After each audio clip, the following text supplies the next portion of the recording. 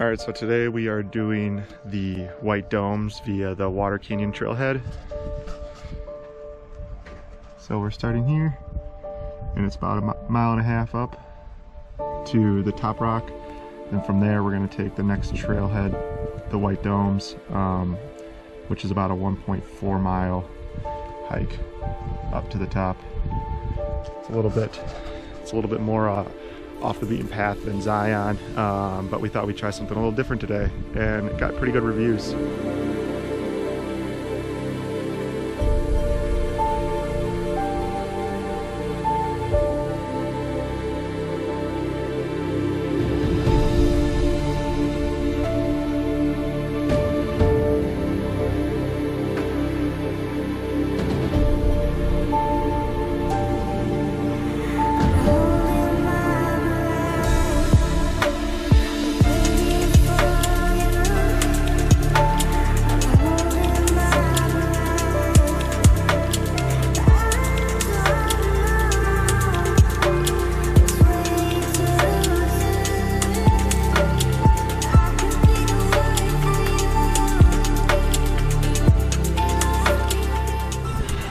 We just got through the first trailhead.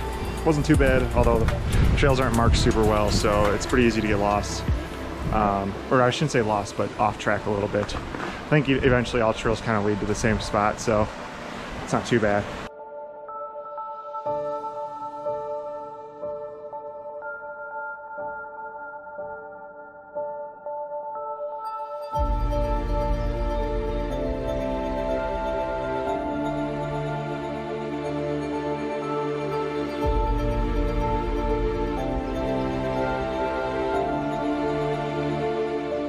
The terrain's really starting to change now. At the beginning it was all the red, yellowish clay looking rocks, and now everything's kind of getting whiter, and just seeing like the different layers. It almost looks like there was potentially an active volcano here a long time ago, the way that the rocks kind of formed. These are beautiful too.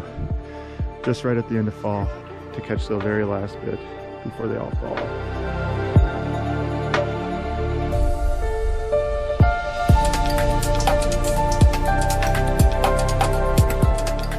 So the trail got really sketchy at one point, and we weren't really willing to risk it, although the reviews online did mention that. So right now we're trying to find a new way up to get back on the main trail. So you never gets old.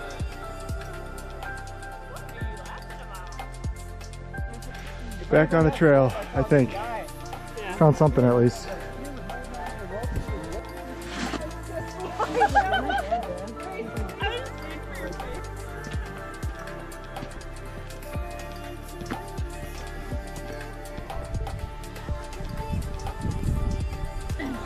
Push it against the rock. There are definitely some challenging parts to this trail, but Thank you guys. we're working through it as a team. Wow, what a champ. Teamwork makes the dream work. Yeah.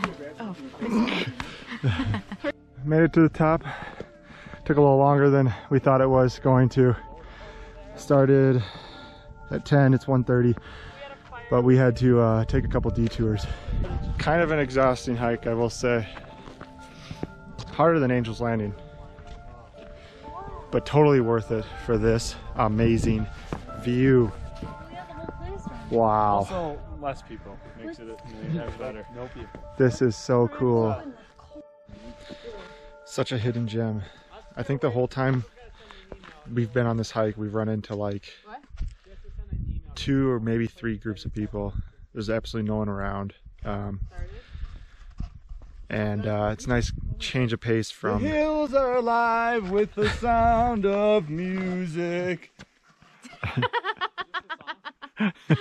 I was gonna yell that when we were like walking through that valley earlier, and I'm like, oh no, I don't know. But yes, it's it doesn't seem like it's very well known. There's no one around. It could also be because it's kind of getting to the end of the season, but it was a perfect hike. Would highly, highly, highly recommend it. Oh wait, no, we go this way, right? There's totally mad footsteps over here. Okay. Now we just gotta figure out how to get back down before it gets dark out. But I think we'll be okay.